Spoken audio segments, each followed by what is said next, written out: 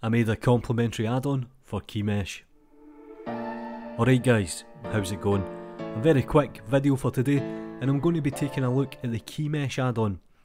Now, this is made by the same developer who does the sculpting tools for Blender, Pablo, aka God, so you know it's going to be pretty damn good. It's available for free, I'll put the link in the description down below. But on top of that, I've also made a kind of complementary add-on that kind of helps your workflow out a little bit, or I find it helps my workflow out. So let's take a quick look. So once you have the add-on installed, you can go to the end panel and the properties on the right hand side. You can see here Keymesh. Now this works inside of sculpting mode and I believe edit mode. What we can do here is we can select the object. I just have a basic UV sphere. I can go into sculpt and I'm going to drop down my first keyframe. I'm then going to press the right arrow just to move to the next frame, and I'm just going to start sculpting, and I'm going to keep inserting a keyframe so I can do something like this. Now Keymesh is perfect if you do something like stop motion. It's absolutely fantastic. You can do things like splitting the mesh, merging the mesh, you can use edit mode, you can even apply modifiers. It's absolutely cool as anything. So just to give you a quick example, I'm making this horrible animation and essentially have something like this. And you can see the stop motion effects starting to happen. So that's pretty much the basics of Keymesh. You have a purge Keymesh data. Now sometimes it might just randomly bug out, so if you ever have a problem, what you can do is you can initialize the frame handler. Now these two options down below are essentially my add-on that I've created. Now I'll put the link in the description down below.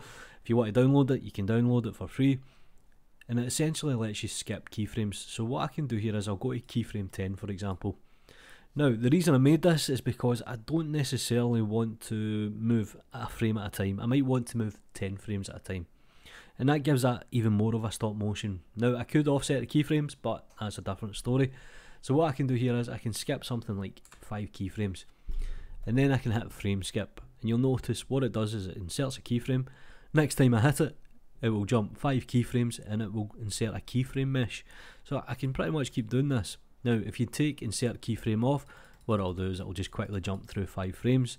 I've added a few shortcuts here. You can jump to the previous keyframe or you can go to the next keyframe. That's just to kind of help you out rather than coming all the way down here. And that is pretty much the reason that I made the add-on. What I can do here is I can skip the keyframes to 1, I can insert a keyframe, I can start modelling, I can hit this, and you'll notice that I'm actually moving 1 keyframe at a time and creating a keyframe. And it just saves you a couple of clicks, to be honest. Now I have added this to a key map. I think it's Shift and R, so you might want to change this so it can be set up to however you want. And that's pretty much it. That is Keymesh. Do me a favour guys, like the video, subscribe to the channel if you haven't already. It costs you absolutely nothing. Follow me on all the social media links, find me over on Twitter, you know what to do. Take care.